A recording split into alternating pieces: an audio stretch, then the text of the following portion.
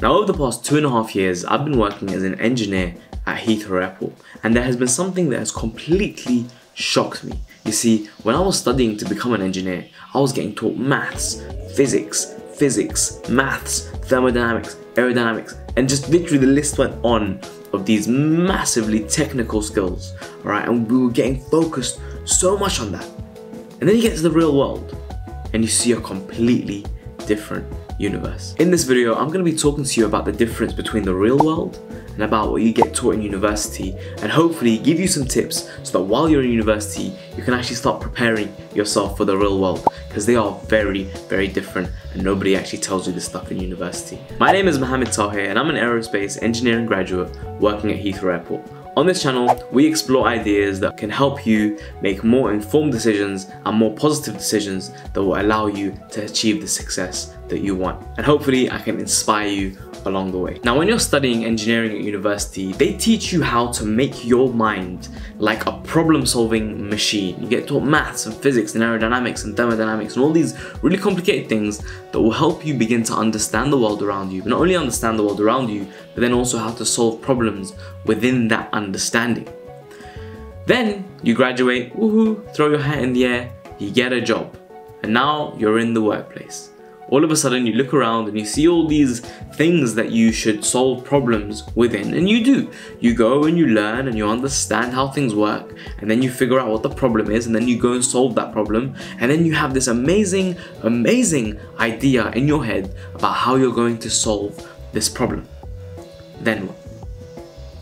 Then you need to actually go up to your manager, go to your team, and start to speak this idea into reality. You have to start articulating the things that are in your head. The way in which you say this idea to the people around you will literally determine whether they accept this idea or reject this idea. It doesn't matter how good your idea is, the way in which you say it will determine whether or not it will be accepted by these people or not. So now if we zoom out and we want to look at how good an engineer is, it's not just about how good they are at solving the problem. All of a sudden, in the real world, you start to realize that actually what is almost as important as how good they are at solving the problem is also how well do they communicate that solution or that idea to the people around them. Most engineers are very smart up here, but there's the weakest link. The weakest link is their communication skills. It's their ability to turn that idea and transmit it through their tongue into words, into articulate sentences, which will be heard by the people around them and resonate with the idea. That is influence. That is your ability to influence the people around you. And unfortunately, engineers at university never get taught that. They never get taught that there will be a point where it's not just you. There will be a whole team which you have to connect to. And now that I've been in industry and I've seen what it's like to be an engineer in industry, most of my day is spent talking to people, understanding things from people. It's not spent there just doing calculations on a page like I was in university, but actually it's sitting there connecting with people, understanding from people, articulating my ideas to people. In the world of work, it's not just things. You have people, you have thousands of people who you're gonna have to interact with and communicate with.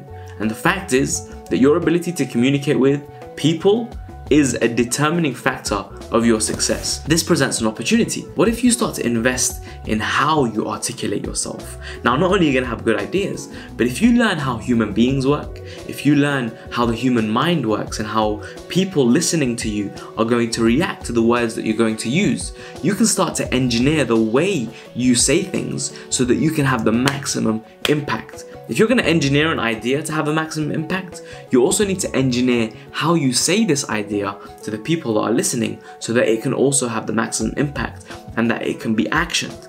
See, this is what they don't teach you in engineering. You don't realize, or at least I didn't realize, that actually in the real world, what's more important than the idea is that human engineering bit. How are you going to articulate yourself? How are you going to connect with those people that you work with so that when they hear your idea, they actually resonate with it and they actually want to run with it? This is where I want to urge students in universities to not only invest in their maths and their physics and their understanding of the world, but also start to understand how human beings work.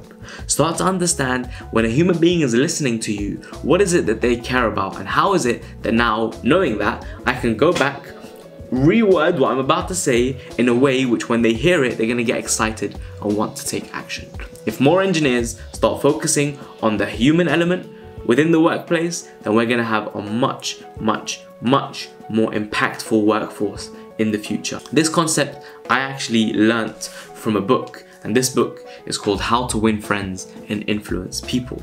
This book completely changed my life and is the reason why I got a job at Heathrow Airport. This book will teach you how to engineer your interactions with human beings to be able to have the most impact. I would highly recommend this book. I'm going to put a link in the bio to Amazon where you can go and buy it. It's probably not even going to be an affiliate link. I just want you to go and buy this book and consume it because it will completely change the way you approach work life as well as your personal life. I hope you were able to gain an interesting perspective about what I think it takes to succeed within the world of engineering. If you are an engineer right now, or if you're studying to become an engineer, then please, I urge you, if you really want to be successful, it's not just about the technical stuff, because no matter how technically good you are, you're going to be working with human beings, and you need to learn how to interact with those human beings to have the most impactful journey and career that you possibly can.